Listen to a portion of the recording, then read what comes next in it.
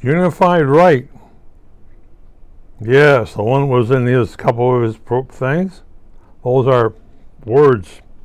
It is almost similar to Adolf Hitler in Germany. And if you look at Donald Trump's playbook, it's very similar to Donald Trump's playbook. And remember, he's going to need scapegoats.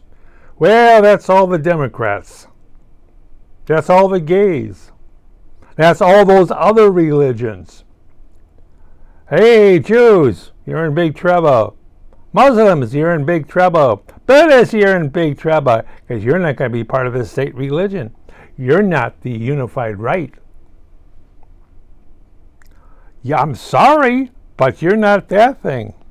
Well, it will shake up the world. But look at January 6th, he had all those people, that thing, all those people were sitting in jail. They're going to come out and be his private police force. He's already know that he's going to replace everybody in Secret Service. They're all fired.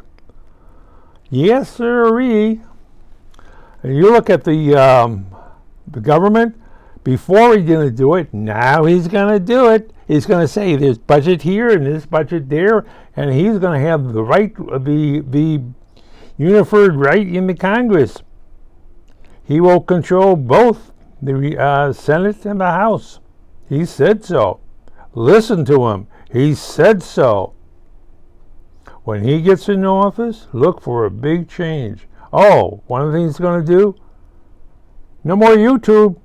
Bye-bye, folks. You better know it. He can't afford to have this site, my site, or anybody else's site online. Bye-bye. TikTok, unless it's controlled by Communist China. Yes, his good friend Xi. Yes, his good friend Putin. Yes. Oh, poor Ukrainians.